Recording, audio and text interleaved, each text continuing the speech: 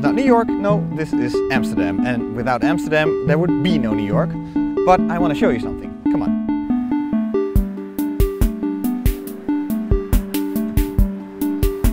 This is the West Indies Pakhuis, the West Indian warehouse, I guess that would be in English.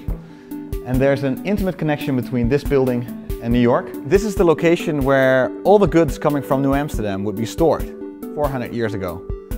So beaver pelts or whatever else. It was mostly beaver pelts that would store here. I'm not sure if it was ever really full. The West Indian Company never really made a profit. And the directors of the company were once in a really nice building, but eventually had to move in here upstairs with the goods.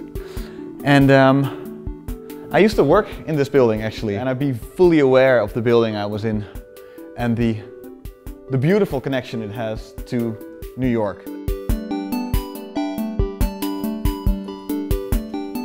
I wonder if they had a ping pong table back then.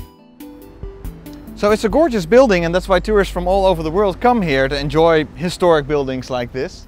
But there's also the general misconception that America doesn't have any buildings that are as old as this one. And that's simply just not true. Because there's a building in New York that's basically just as old as this one. And I went there together with architecture historian Helene Westerhuis.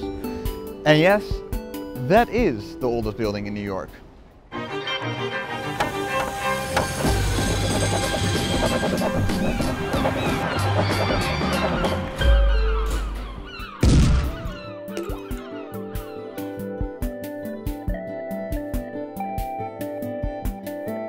This is the house called the Wyckoff Farm. Most of what you see is newer, but the oldest part of this house is from about 1652, which makes it only 10 years younger than the West India Pakhuis. We are being guided around by Joshua, who works for the foundation that runs this fantastic historical artifact. He shows us the room that gave the building its birth here.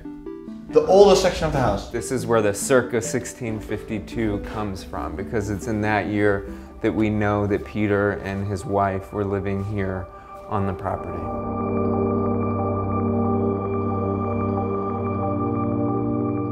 How was living here? What was going on around here? Everything that you would do in your house today. Cooking, cleaning, sleeping, socializing. All in this one room? All in this one room. A family of 13. Yeah. 13? 11 children, 2 parents. What, in this room? In this room. I can almost not fit 13 people in here. Well, yeah. Well, keep in mind they would have had a loft space above, and they would have had outbuildings.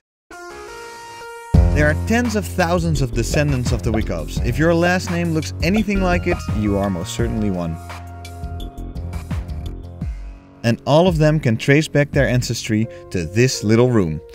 Or with so many kids around, maybe there was some other spot where there was a little more privacy for the parents to, you know, those new generations didn't come out of nowhere, of course. Anyway, back then the house was in the middle of green fields. Nowadays it's in a fairly industrial neighborhood, right next to a McDonald's. The oldest part of the building is on the left. The bigger house on the right is a little bit newer, from about 1730. 1730, this map of the Earth is from that era. It's how the world looked like to the most informed Europeans. There's the solar system with the sun in the middle and wonders from all over the world. Elephants, and I guess that's a dragon, and this is really the ugliest lion I've ever seen. And I'm just not sure what this is. Ah, North America. Look at it. California was still an island. The Great Lakes basically stretched to the west coast. And New Nederland was still New Nederland. Wait a minute, no it wasn't. This map might be from 1730. New Amsterdam existed from around 1625 till 1664, when it was renamed to New York. Historians have to deal with confusing sources like this all the time, and so it is still not fully clear if the Wyckoff Farm is really from around 1652. And that's why the foundation would love to do physical scientific research on the house, to date it. Because holes remain in the story of Peter Claesen and his family. Based on written sources, we know when he moved to his farm, but who built the house and when exactly remains a guess. It could well be a little bit older, or technically it could be newer and this whole video would be useless. But it is important because, you know, primary sources, documents can say that there was a cottage on this property in a certain time, but they're not going to say that it was this particular cottage. We don't really know because an earlier house could have burned down and they could have rebuilt on that exact location. Wouldn't that matter for you though? Yeah, I think so. I think it would be a huge disappointment to lots of people, just because this is such a novelty in New York. But I do think it's important for future generations to establish that now. This cat agrees. There are plenty of hints that the house is pretty old, something Helene knows how to spot in the attic of the house. This is one of the behind-the-scenes treasures of the Wyckoff. Wow. You show it to people or not? Occasionally, we have cellar-to-attic tours. Attics are good for historians because they usually get changed less than the rest of the house. May I, Joshua? Yes, please. Thank you. Oh, God. This is renovated. I think this might even be 21st century, but it's possibly 20th. Highly likely 20th century. But then you see the difference between this construction and those old beams that's here. Like, for instance, here, those. Those are much older. And here, there's also wooden, yeah, that's a wooden nail. Well, there's a reason why they were made of wood, because they didn't have other materials. So that's also an indication to date it. Nee, ja, maar dit is fantastisch. Kijk nou toch.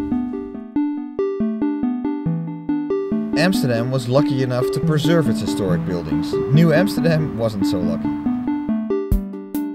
But I'd say, cherish what you have, even if it's just a few beams.